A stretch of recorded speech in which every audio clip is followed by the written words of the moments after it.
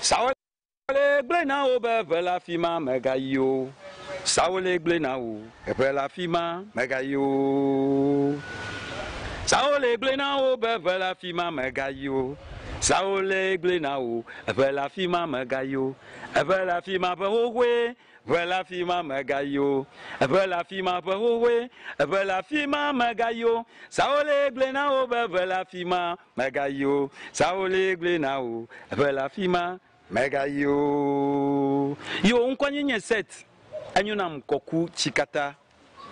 epa vijijie manya manufo de fagbama ye maga nye hawo jim de fagbama manya sena o anyunto kake ni jojom fudem na nye kpliwo katanya mi ma lonlom mi avio mi asron wado fagbaw khagbe khaduna magana udegbe anekpenuna o koklo ko makpa na koklo lo mina mi ajuju nu von ya ni mi afudu efagba hun mi ado akpamanya gro na mesia matafasia tapai kana tonu sia no ika wom na la yi ga danzo ba mi atere no kpomo Pan Africa TV dum anyuma so afonya yi ka menogenye klo mi ala chofie bada sne wona fa no mada akpamanya gro na Edem Clenam Lomo Bright tonyele ni to gba sa wa kletiti wo winya me ka lodugam egba ye mada akpamanya gro ba mi afo ikenye alo mi ato ikenye na Ogyanframa le mi agbono ke egba mi nu pogacho dren kuku onwu mi nu pogacho mi afa nu dodo alo mi afa kala amagboto de sia de pe amadede ke o lebe akpere fa gbenono nti alo le gbogbome kadodo ika no gbogbome de epe amadede onwa mi nu pogacho nu mo nti ye na make ba bia ka mo bia kple enu ka me jujuru ga egba ye nyonu yikenti miele nu pogacho akwa manya gbro na Shekina Heba Center amagbedo pe de kai kele penigbaji kele do dana mocho dolele vovo vito nye kuku penu ble nyawo kple evima kpoji nyonu yikene nye be kafran ochofua fo gle na kaba anu maka opesala pe nye Shekina Heba Clinic le Yehowa mawulo echojura ikele ngona mia doctor ikenye ngogba na Shekina dopa ebe ya no te pe ko na be kragon ye na maudi ajuragbe braragbe wa no soga ko pe huje pe gam kuragba dopa le do te pe ke mi ona be mia pe fiadu ikenye ho ye ne maka ya odagba doctor go ya no akachi ye amajuru hope ko yo na be magava hotel ye no ge ya la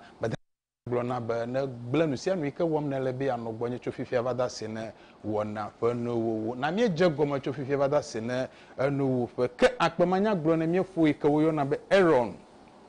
poblebe okpere mi anti nyi chokosra eva ikple CD bla eva ikenye 20 Ghana cedis ye na makenye Conrad Dogbe me fu ike wo na be Conrad Dogbe na mi 10 Ghana cedis ke me gere kosira ma mi ato ike wo yo na be Linus do vojogbe ikenye gbadagba ikele jijo homdem alakplawe wonye vom yokata mi nyanwe be amasamai wole ekpere mi anti kple CD bla vode kei kenye 21 Ghana cedis ye na ma kenye miafo Wilson doji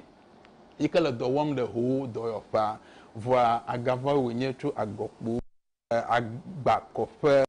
na mi 25 Ghana po anagbe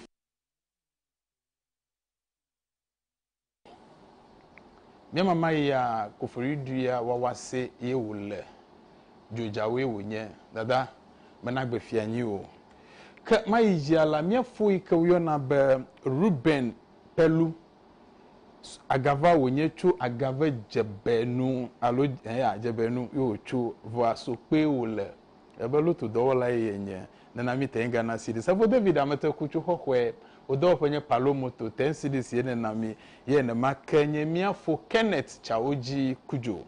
mia pasika 20 Ghana cedis mia tonu maji jito ben ikecho mepekple mafi 13 cedis ye na mi ye na makenye miafo ike uyo na be ahinkra Kennedy 30 cedis ye na mi aha afo maswala chukuglenu na mi 15 cedis ye na makenye mia mama okata fa mama esroto patience afia shangbo yekenye chiama ovo na ledansoma 51 Ghana cedis ye na mi ye na makenye mia to atanle aina na mi 21 cedis miato ya ane hovijije wonye vogana ewole mi mama afaza susoto ikele Cape Coast dada mi pasika o 15 Ghana cedis a yene ne makenye davi kama gede yona be dada ikele greenhouse yi wonu jira fa tere Pan African tite pe ya na mi 10 Ghana cedis Victor Nyode ka na masonkonya sena na 15 Ghana cedis yene makenye mi ato promise abonkrai kecho dabala udo penye oga aboy electrical na nami 15 cedis owo ha jagbagba begba wo na no wo ma hafi wona na wo no mi afa kapoje si ke na to ampere mi anti 0243408086 0243408086 mele wana gome jam egbale ma utola ma uvila pele gbogbo kokwila fe nkome nana yedo wizo na leke ye fona ma ya mi gome jege gba chomi afa dre kukuo ma ama de be ne ye kudra ye fia mi va yibe ne kudra ne kpo egbon le dre kuku ma be aje wonye e ba ze wonye na ama be bia be ne be ye kudra ha ye kwavu le dre manu kai wonye avu atumi bo ni musei bo ni le kudre avu musei bo ni mo nyu voin bo ni futolo le di o mo ya karantio ame ha be ne ye kudre zigedia e be ye bona be ye vinyonu via no mama ana mama le kudre le po vinyonu vi la mama soro ko ele le ya ja ba gbele no mo polo soro ko ya wa no jivia vi le dia ntwa ja ba polo via jinu ntwa le via pom amama le dreme ntwi benyo ntwi wenye ntwi benyo no vinyonu via ye pom la lo me as e gomo nyo ne le de no le pepe no pepe kla ba gbe mo pe ko ya ko wa ne npe nu vire la jobi fie man ya no mala ko ka cham ya no gbogbo tonti npe onyu na ame ha be ne ye kudre zigedi anu ye kpo na nye be ye kpo ba ma do no ye nyam do no ya ye dina be ya doli lan lo mvoa ye pe gbe metem va na ye dina be ya fudu voa akpo du fufu ameten yi na no ka tutu e ya kuro le nya o to fome ma to gbe chichi o ma so yo so kuro gbogbo ma paguji ezu fi po de polo e ya fi po de bo ni na le kudre le ho la lo ma ti la pa do ma gbogbo mo ni kuro kene ba ma de kudre ko podo kui be ye le tosisi adem le yim alo ebe le tosisi ma ha ko ye poda le tosisi mo ma no kato gbe wonye ina kudre tosisi le gertom o zubel poda le tosisi ma voduye la me ba gbeji e jagba na wa tosi tunti le be kanu na ma bio gbogbo e mo nu pele ro fu de na mo ne no ala la ho la gbe ya ma wo to kaka ma potani gbogbo le nu du bio mi gbogbo de le nu dudu biam ame ya be ne kudra ye no gafom ya kpo be gawo le anyigba ya no fofom le dre kukuma o mo fukuna dre fo na gala yin go le kudre fo gala yin gba hiya gbona kawo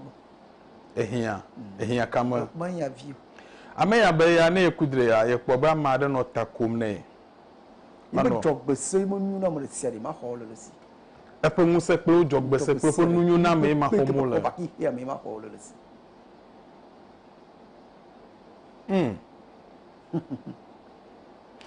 apato ya ha be ne kudra ye kpo ba afoji alo gaze ikenye eshi vazu abechi kole gaze ma ye mozom ya yelele yim awu ejaba no tepo ejaba chi tepo reka agba ba chi tepo reka anu mo to gbi anu ka ehie anu mo be nu ma son li manya so so hi fam afo barabara de da gbe ya ma mo chora magbe to ko na na ko eyan le je o si ugble na magbe to yo fu na fi dona o tabi agbese da da la da dam la gbe pe so ji talabo na trap no mo kana mo ko fa na ame ya ba ekudre be yi da va flede voye ke bona drava edi va trozu eneku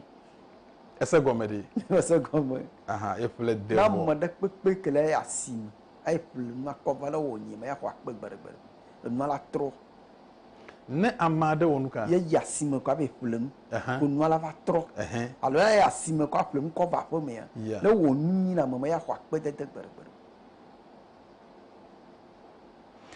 Medibi masele tefe ya la bechiche oduolo be asidi maka akanga nyemi la gbamenam. De susumata ma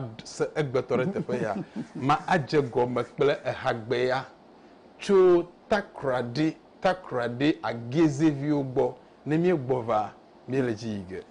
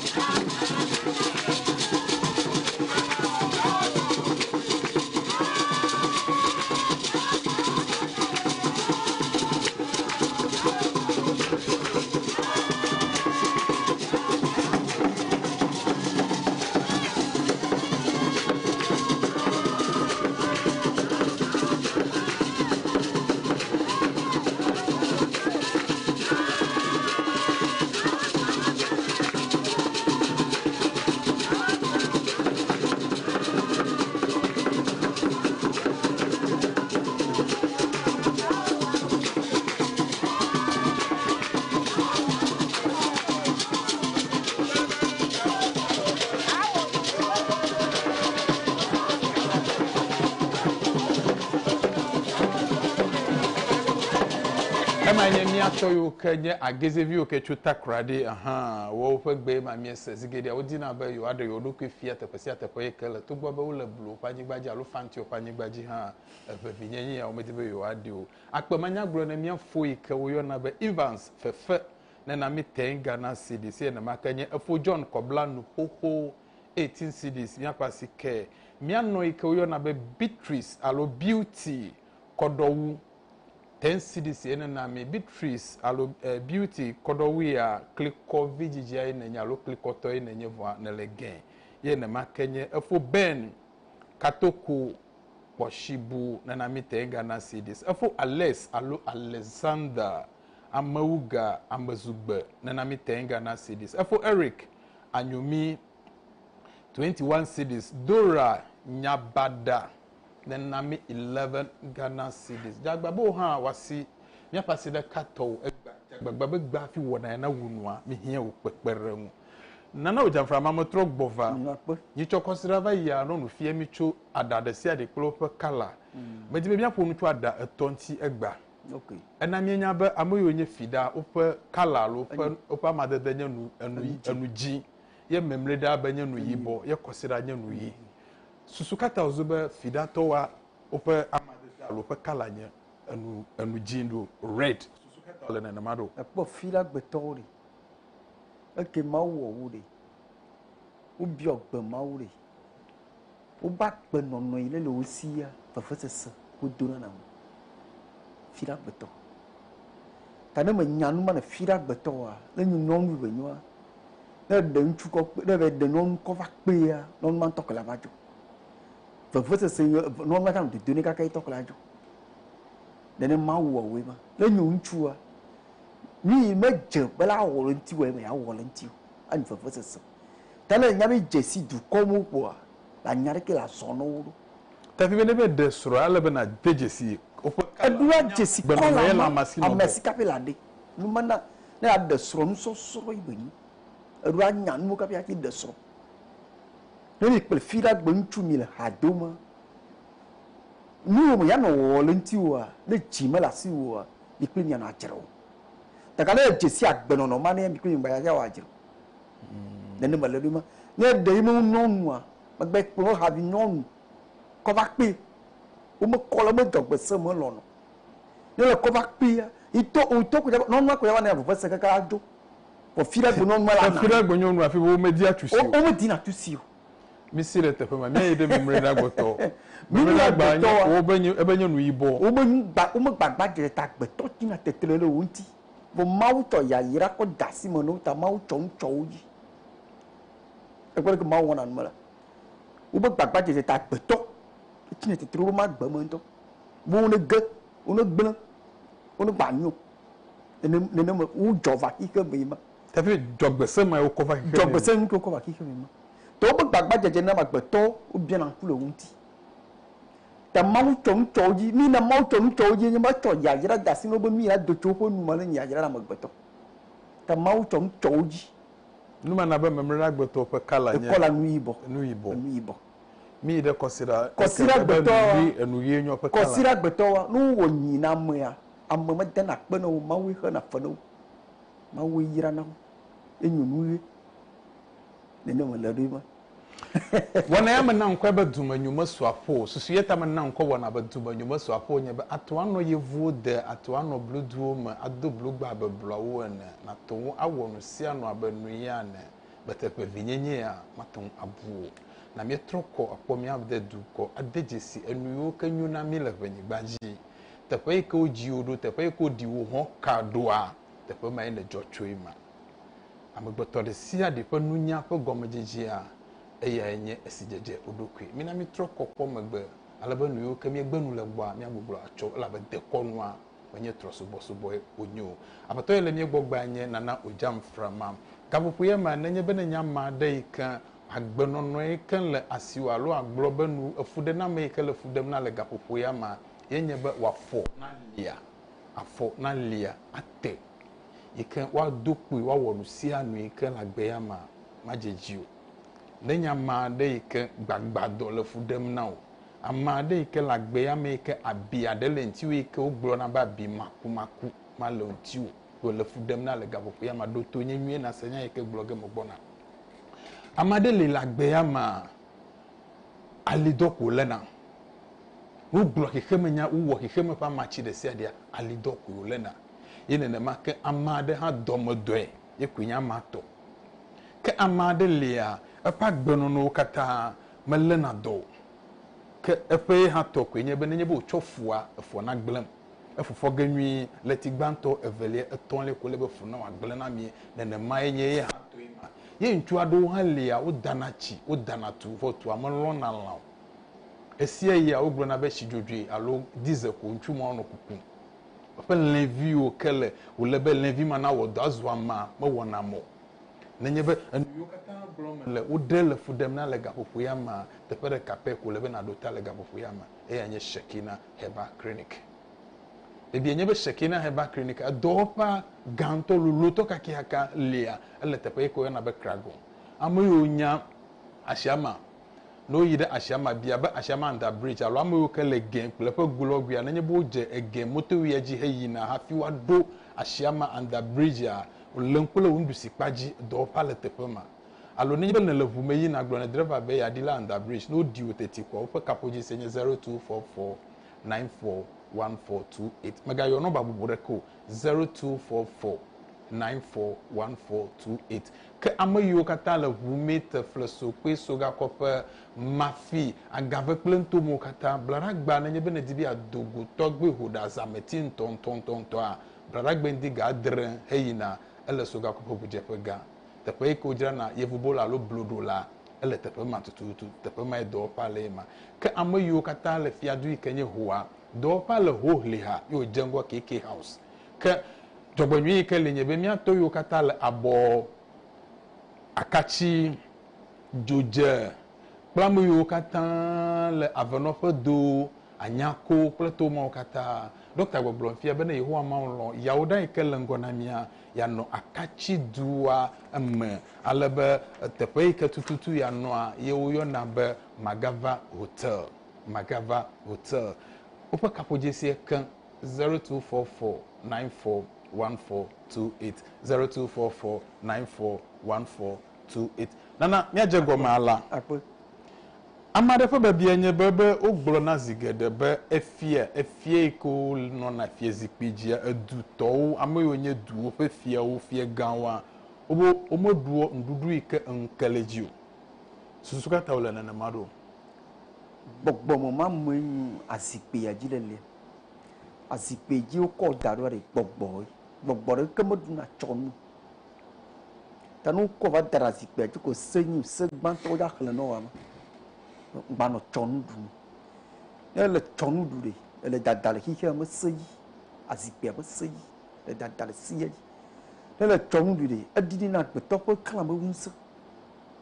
ele mo ile le chonu du ma edina na gbeto ko kala mo unse ta o mo no chonu du le gbogbo wo fia do zona mo ko ba du onu la majuro ko pe to de majuro fio le nyanu mama ya bi fio le nya de kono ya bi ba nya de kono anya mo fio la zikpe yi bo chochi mo ya perenti fio le nya de kono ton ya bi ma dundu ike ya bi bare fia bene duya ele da dam le zikpe ele da la zikpe ji u se le la no asura no la zikpe ji ale didi un se no na mo sino na la zikpe ji no un se mo la si no la zikpe ji ya fon didi pa pe ngogbo ma yi keke ya anu fio wo te for kakola no ne wo la zikpe nto bo seji zikpe yu ko dade ji e bo zuwe le wo la zikpe fo seji zikpe nto yira na mo ne mo la dima ta zikpe be se na ya no la zikpe be seji ya se mo yu ta khalo no ile wo le ji ya zikpe nto la doro ji nene wole ji azikpe ntola do de ji mele ba bia ye bia mo be vovototo kaele trosubo ple joka domi ala bezigedi ya amaro te gro na be wo menawo consider ene ne me kponyo ma wo prototo anu mo vovototo kaele ma joka to gro na nya malo troto alo veduto alo troto leke le vovototo kaele vudu ple joka domi joka pakple vodu tout le vodu de a jokpel kika jokari ami sane do we sane ta jokaya kaflan ala madunu yo ko sana jokai bo vodu de e ya mawu me jotova ikenye tro enyu tro okay ta enyu bo vedu la si wa ma cha kani na vedu re me lo nyo vedu si wa re akani na mo bo ntokura be le wo bo ile di no mo vanu yi wo gbe la pe wa o le dale vedu ko se yi mi le jok pe le Yehowa re mo kanani ni na mo re jagono re vedu anto ye drokodo ene mo le ma nu mana mia togbo do na jachi afo ra yin ba be kofi wonu le nti komla wonu le nti ile va drokodo ni yi ile tore la ko be na vedu le yire e na mo pon li polo gba cover le ple re ko eku ode o ple ku gbogbo je no yin o la drokodo ni bo mi ele wala me yanti re nwa mo ni ta tepo we ya le tepo me le ku ode ware o ja zipi po ma vola gbemo mi le jesi lati no enfant bo vedu bon polo gba ko bi que la de kuku le vedu le me de kuku ni eti supowo vedu bon polo gba de ke ne be vudu gba ma kpolo gedo fi be ena na gbe na le do ala ke na bo mu do mo la gbelon ke la wu akwa fuji tutu gba ke vudu la ba kpolo ja na la je dogba o la be bio o la be le jagono vudu la bo o ye me ya do yi kristo to enyu alo do ya ye me ga yi vudu fo ne le gbe nti vudu akpolo wa de ke ta vudu mo tu me zirika kwa be wu am zirika vudu adro na kojo e vodu la wu aje ku je potefo dari no banka fe la wu akabia pele ku de vo hunu ado te no asitan ko be me na won ke cadre prototo a no me nyama wu prototo mo a na wu mo vodu la me asie no to se akoma vovodi dodo jokade amagbe toto e bani joka wa ti tinu bo to ya wu ko la wu te tonto joka to no joka no gbo gbagbo to mo ya kero joka toto we mana joka toto mo joka ta mo ile sana joka mo kono amo sana joka o penti mo kono wa we o to kunyu vo ta edilo wa unti amo kukule sana be joka kwa la be joka la ni o ko sana joka na mala agbeto ko nu de kunyu na yo ko sana joka ko wuna ma ko wuna ma ya e agbeto ko nti de kunyu na la pono wa be hu na mo kukuo o be gbele be tuna mo mo ja wa mo joka sala we no vodu to mo na mo joka sana ta wo ma gbeme ya e fetu ko na wo zireka ta no pu zireka ni o gbe ko vana ma zireka ni o gbe ko vana ma zireka te pa zireka vola nu wo pa gbeme nyo mo ni no na po joka sara ko nu wu fu ya la wo nu ble no we la wo nu zizi no e ko me ta joka ra mo to na magbe ko be sami chon ni Yehowa wo pele monti mo bo mi le koko onti fafaya de kemo na joka ka gbeto ko ko sasa na joka ye ke no mo vide ka elema emi le le me wo gbo na wo fo no bele do musa ye kunye ime ta do jinu ka fa se me mi ade ka ko mi apia ya mo no paso ma odo ma na ne fia u se ni joka to o makari ke mi atwe ba mi agere no gukpo fo mi ide no gukpo abe le poro pastor ma pa nya ko gbolo enya ogbula mo gble mo yo no gukpo trop nko ikenye tobi zakala nko bia mo yo penko mi atwe ko be na nye be do yo penko ayo zube amoyo le tromantia yo o dotra do la gbo alo gbo be yo asamene tra fi be tra mo wuganu makon ya daga gble mo kiki do ya o mo le ka gble kiki amolo le ti la nyamo kiki le dura le ti ne trito yo gbo to mo titi ne trito ka bi fudo la plebi ne me mo ya to zer ka kwa be wiyo ni kiki wo mo le ka no mu tiki do mo gble ne lati pa ke fudare fe ko joko la le fu afa enu on totoro ji lulululi de ne mo le duma no ko ni fu ade ne fudo ko jasi ne fudo pa fudo ta no mu de nti vivi de ne fudo wona ma ano mu de nti ka de no nti fio ne gbe eto nyani de bonu ki wo no ma nyo yi na ti me be kuku de mu wa e fudo agbon polo ba ki so de fudo wona e bo de mi apo gbogbo mo soro dede zigedia ogbolo na be amado lia gbogbo mo soro lo nti amado lia no mlanya enu iko po na kwa no to don pele nyonu wa no to don pele nchuo la nlo me petoto nu kawe hie gbogbo mo soro va menti ye nu kawe we ba me na no to don pele ame la nlo me petoto la gbogbo numuri amade pepe ki va gbe ya to mo ena mo iko zo mi pele popo mi le to don ri Dogbe se ile ko va ingbe ya jele du kone. Okay. Dogbe se wu ki le ko va ingbe ya jeri. Ala se ka ko ya mo de me le fi me nya wu ke ile dodom. Iku me le do. Esema. Amane le fi me nya nke ya me nya nke nyo dogbe se be kan o ndu a me nyi. Iku me le du. Na le mu du ma le ko dan dogbe se wu ki le ko ba ki ke me le to di tarenti. Tami dogbe se wu la wo il a donc il est foutu dans le intia et nous m'avons pris van au sam il plie bien le tonton et ne malheureusement nous m'en a oire vedu a to ou me dani mi la ti ko da dogbe so ma edima be il plie bien ba ton la lomo ku nous m'avait bio ni le ñu kono wa o la bino bo ngba bio ne le wole be seji quoi il plie gbogbo mi gbe ya don la lomo so ne malheureusement nous m'en le fou de non il est le tata le sans fouji le tata le non le jibono wene ya le ko blé be bio be ke ne la bio bon kai ndogbe so mu ke ñu kono e mu ke ñu awuke ya do ko la ke ko ba ngbe ya di be bio ne le be bio ne nyabi poko ma tutu so le se ma di le dogbe so yi le ko va ngbe ya di bokwa e de nyabi so le se ya di tutu kwa bogbo ma to jona ne ma le rima ne dogbe so nti ko a bogbo ke mo pomo ava do kulu na lomo de ne maladu ma tanu wa mori pepe kele le kiki ya makunu mal wo ma te gbagba ve bio dogbe si le klo va ngbe yaji ne nui ne nyuko ne la nye le nya me izon le dogbe se o ma se mo ko ji tutu kwa gbogbo ngbe wa do kulu gbogbo ma java dokple wo afo George gatogo akpe kaka kamia pasike 20 Ghana cedis ye kene na me ye ne makenye gikonu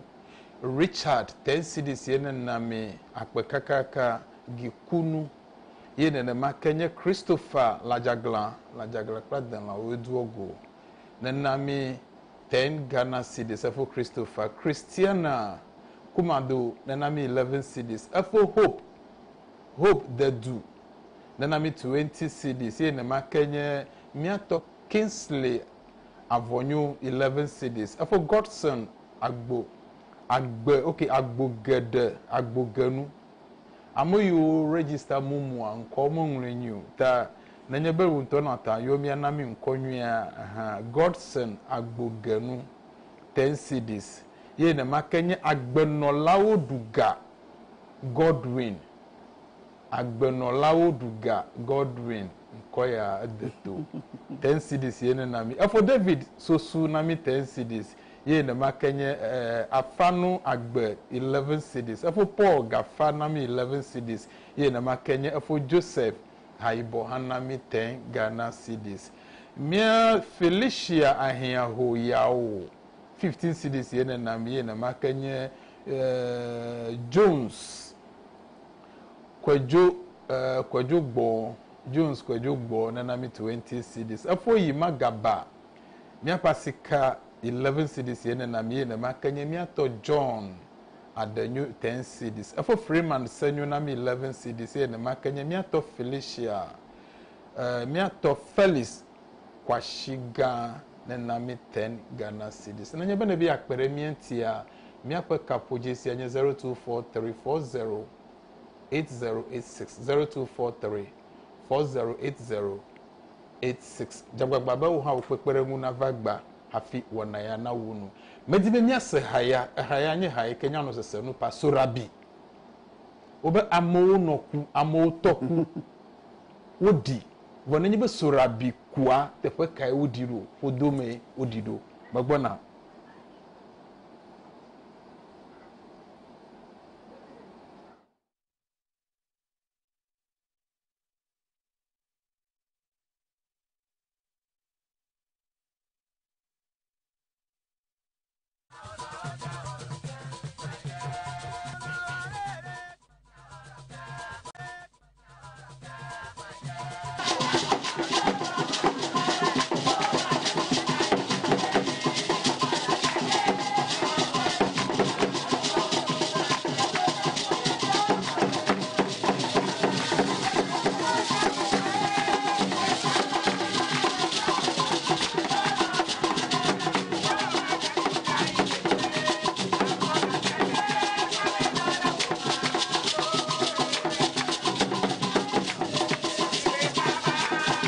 Odio. Oh.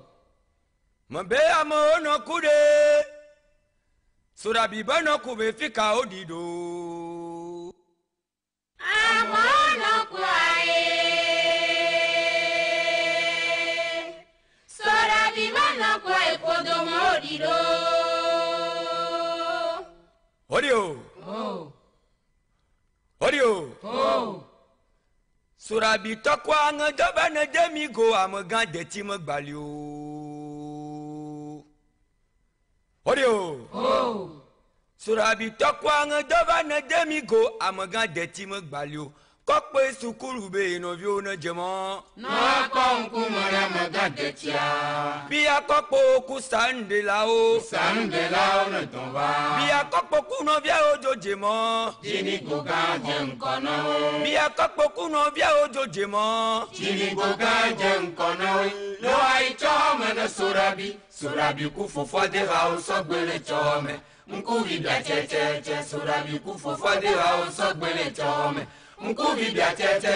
kaka wa gbra jigare jo kore. Kopoku no bia o soji udo. Surabi va jego wadara me obe. Seka okwa soji uma. Jiu kwa vivoya yesi nebele. Mele muka agbron vivonya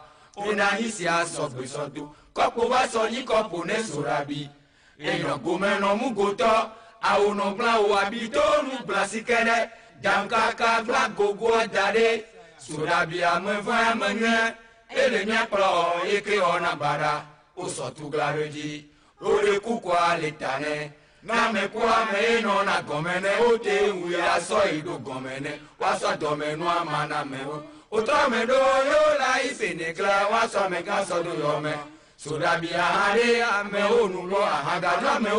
o so kora yawa me. Mesia me le nunu wo. Lentonu kaka nkuvi dano le tanti alago mechi woro woro. Fufu ade ha be la nubo. Benu kaka la de ko. Futu posun benu ide adu gbachinu nyaga. Nipo de ha ba gbera. Tome lo ya o lipo lo atepe ai. O icho me le kwe faolo. Itokulo, inokulo, itokulo. Boy icho ya me ai. Senagatuma inu akwaito. Afomare vejile jesuma inu akwaito. Malia. Okuma inu akwancho. Malia. Okuma inu akwancho. Malia afomare vejile jesuma inu akwaito. Malia. Okuma inu akwancho. Malia. Okuma inu akwancho. Malia afomare vejile jesuma inu akwaito. Malia. Okuma inu akwancho. Malia. Okuma inu akwancho. Malia afomare vejile jesuma inu akwaito. Malia. Odio. Oh. Amo no kure. Surabi beno kube fika odido.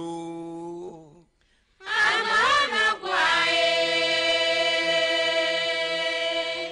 Surabi bana kwae podomo odido. Ono na mamlankaka. Surabi bana na mamlankaka.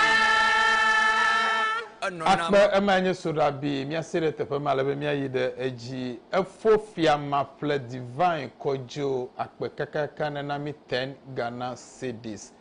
jagbagba wo ha to ne va fi mi akpa mi akpa kapoje sinye 0243408086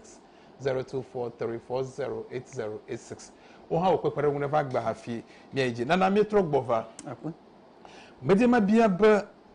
le miapa gbemo zozo ma nyanwe be jijokpokpo eto yin na megbeto alo gbanto yenye no jiwo wadu violent obo do o ha lego e jijokpokpo ega wo jijokpokpo kata anye esro dede akpobe le amado fa gbe mozozo ma no do tepe ma ikenye esro dede o de o die esro wi jijo ano tepe ma no yi fado apema je o fa gbe goma enu meji na wo amagede ogiele soro de dem agbe soro agagere bubu ma agagbe akpoba ma agbe nono lesi de lenku de wodomoto aro ti akpoba manyu pe agbe nono alo aha ala ba mi enyanwe be soro de pa enu ton yedu ajijo na nchu nyonu na nyo labaji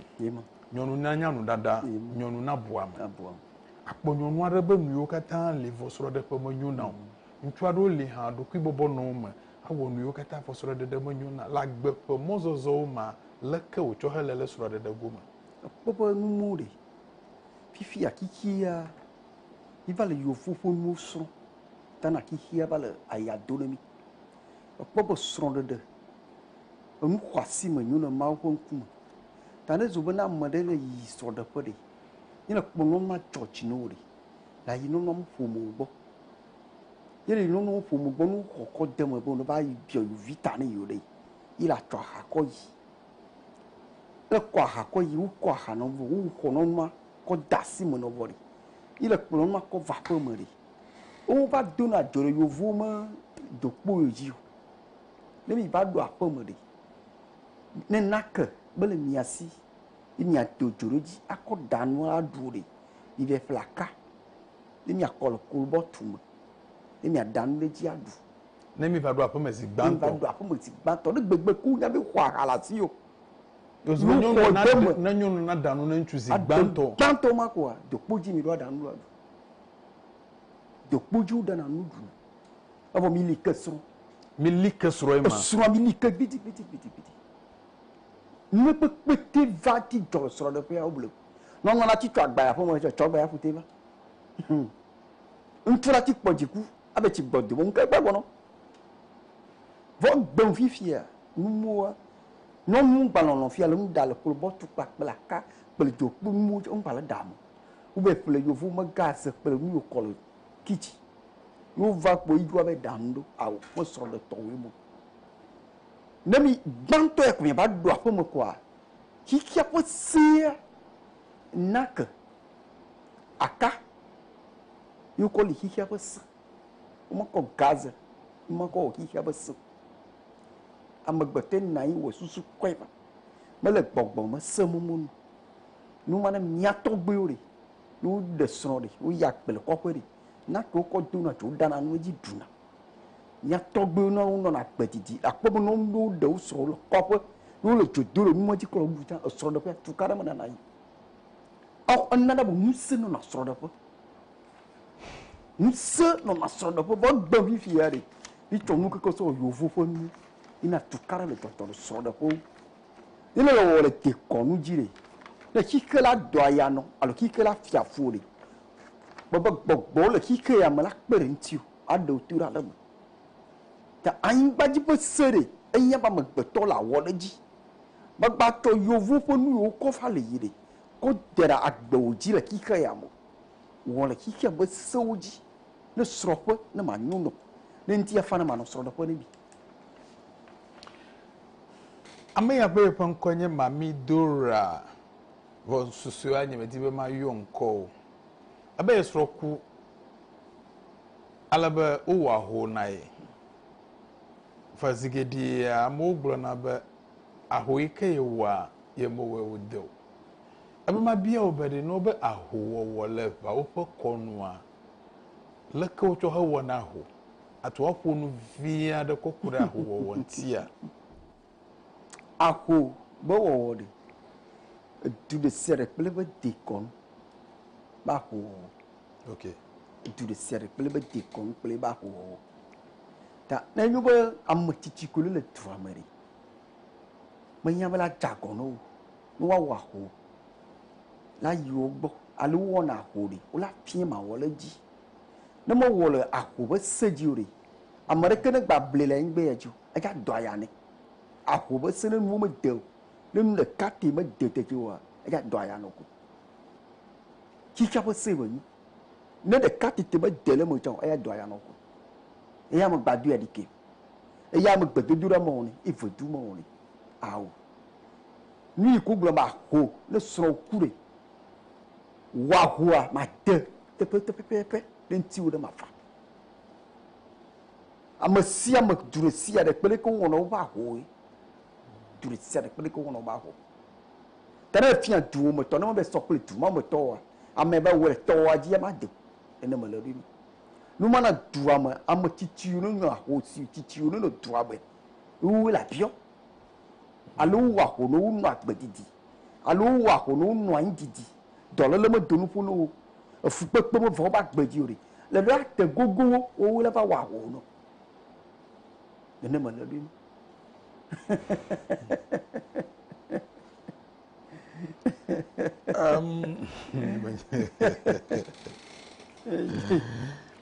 Sister Amenyo ebe fidagbotowe yenye to boba jigbodi melesiu ha idibi abia be na nedo le yo atonwa wa ebe jigbodi melesiu nyatefa bale lagbro na be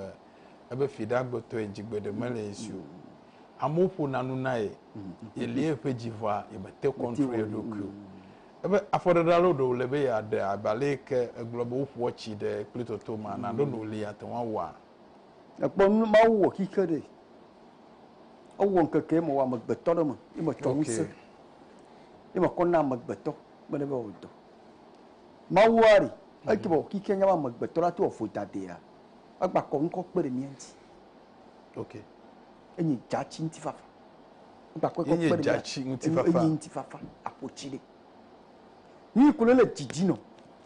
ile fuchire ano na teku jikune na mono adoro wala matakponi il faut le qui me sedi il blia vana mona maku tane wo fira beto ne jiku edu anu fu nori kuchi dara ngbe ezangbe asangbe fi bene kuchi dara ne no trema o mo kuni la gba mo okay di tre togbo me de ko to fi amali okay kuchi ale akọ dara ngbe ha obe jamu na na be jamu be echi ebe na efofom ma akobe na no jaja be chi jaja na be chi jaja onya yema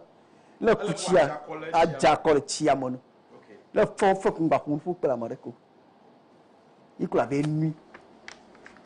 le nuit le pote na protocole akola ngba ba na fa ibe jine yi foyedo ejula fa se ba blog ko dare yi ejula fa ba blog ko dare yi na medie manna na nya be amachi kele ko ko na gana to come for now eyenye shekina bites amachi kele ko ko na gana to come for now eyenye shekina rikshe ko ko mashi unye nui kan ganye special shekina do pa yenye amachi kemiyo na ba shekina mischa shekina mischa anu reka le mi adeje sinye be dolelo katan wuli vo dolela de kaiken aglobele Ghana du koma me kamesi am salute na eyenye koko pe dolela amesi am salute na mama eyenye togbi hodaza meti evelia ikenye ngogba na shekina esese nto afia madana no ameyibo nyi gbaja aglobe koko alo dolela ekemi obe koko amele fudem na yo esese nto ja America evotado koko pe nugbele po sogbo bona koko le nugbele la mentia mi chomia po susu yi da de teparo koko we ba amaro bu na ba yoruba na no ike gbegbe won bu be gbogbo nu ewonye nenye be koko eto de wolili kaji tepe ike nchu le bu walito abi musena no nchu ti to le tepe ma nchu meto na ebubu gebe do ma hin gbogbo mo nya gbogbo to wo le fudem na ye yi ne ma ken nenye nyonu ye koko va to le tepare ke meje bu atora na wa akobe vivi se sare ke manu agbe ya mo koko panu gbele po sogbo ewe ba mado te no pon kutugu ewe be amado po buka o meten yi na nwio ewe be amado ha no lisen ko be kloklo toto amro pali koko panu gbele po sogbo nenye be koko le fudem na le gapopo ya ma te pesia te pe kenela nenye be na tere gentia e chondi gadra yi de kragon ashama under bridge ye blaragba nenye be na le tongunto ma yi de soga ko po buje pe gan amoyo katan le ho kple pe gologo kata wadugo Dr. Kuragbe ye do pa le ho li ha jango keke house ke amoyo katan le tepe abe abono pem abo anyako akachi dabala klototo dabala kwa tele soga ko penti kple pe gologo kata Dr. Bene Yeho amauno ya uragba yele akachi Magava Hotel Akachi Magava Hotel ne ina rete pe mananye be mele te sijem te fo jagbagba be na pukana mi apo doctor le 0244941428 0244941428 afo Thomas agbamabi ese egba na wokwepere ntina mi 20 cedis medakpe Tobias Kobla Shikpo 11 cedis afo Tobias obe fifie na geremia pe ham me dak bebe Yehowa ma ona no jachi kware odoji be na no pepere nwi an to gbi wo efo Steven Kwashi 20 cedis ye na makanyemie dada Doris Azalu 10 cedis ye na mi efo Kobena Ado Movis na mi 10 Ghana cedis ye na makanyemie to Jacob Adoble na mi 10 Ghana cedis efo Peter Kavi no to igba 20 cedis ye na mi ye na makenye Habara Francis Achu 21 cedis efo Godfred Ahama 30 cedis ye na mi ye na makenye Miano Faustina Avumanyi na mi 10 Ghana cedis efo George Bito 10 cedis ye na mi efo Kobla Apezi na mi 20 cedis asuso ha to ha femi ajogba 0243 408086 yenye mi afa mumu number na nyeba no view ala la fugodo betel le mi akpom gapopo ya blo na ide Facebook al na ide YouTube wana yo kata wo mi la ala tepema ye na nyeba na nyama de le mi akpom yo zube na zomo ye ke fie ba TV magbo no gele gapopo ma mo no phone la siwa na mi wo wana vunva jagba na ayide mi ape message line na do la be hie na program pe link mi rugala program yi ke mi wo vai mo kpo wa nka atonwa kpoe na Ogyanframa yi de be madasile monti enya gbe ka la si adandodo ka la si na veto amayo tromuda amayo dasile ope de konuntia adandodo ka la si afimi adandodo ke maglolo ma wo mi kikile kiki amre okonu sian dasina masiam magbatro to zon to apeseyi yo ho mau ko kike mo magbogbo bo musa ko dasile nyam yibo mau ko gbogbo bo musa ko dasile mare kene bablemi jango edekonu la jango la nya dui meletu ila nya ko meletu so fureke na no bulugu buto abuno abutasio amono mo nya teto gle na modu amoto mo jokato gle na modu wole sia kike ba sia zoroji na gbem na manyuno ajeji no nyire agbem na joji na o na nye be ne dara gbefe sauji ye wonto na pe be ye jagon ye ne dara gbefe sauji ye leka oglo ne lati onga ne lekpe ogra jagba be na chum apo shekina heba clinic mega itefa bubureko na gbonto po deje sibe ye dalo ye funu maje la madenti ya masevele nchi ye hia gbogbo mape musa shekina heba clinic 0244941428 amayo kata wo poparenti na mia Yehowa ma one jachi korofo doji Yehowa me ke me popare mianti o hanye gbedodora nye be Yehowa ma ono humona o alebe wakasiji ntina o mina mia sere tepe ya ala be medongo gleva yibe obe asidi maka akanga yenye mi lagba mename emene nyuna mesia me bye bye